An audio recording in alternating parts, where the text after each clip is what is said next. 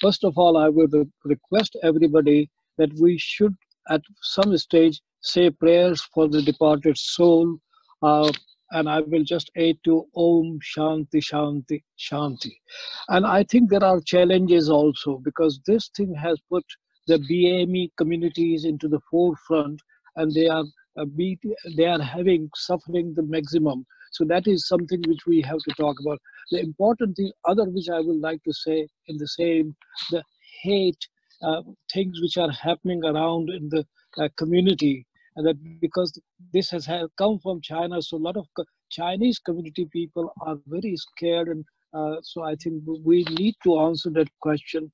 Mental health of the people in the uh, lockdown is very important, and I remember my sister Balwinder Kaur saying that in isolation the God is with you. What a beautiful way to express her faith.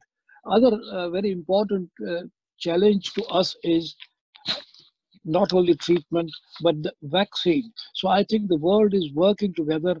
We are all there to help, and I think this has brought us closer, closer and closer. And I think we must help to interpret these things, terms which are hateful, which are, this reminds me the word jihad.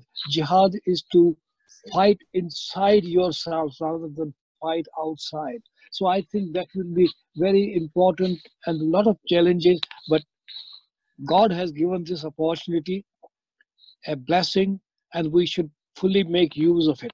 Thank you very much, Robin and Margaret.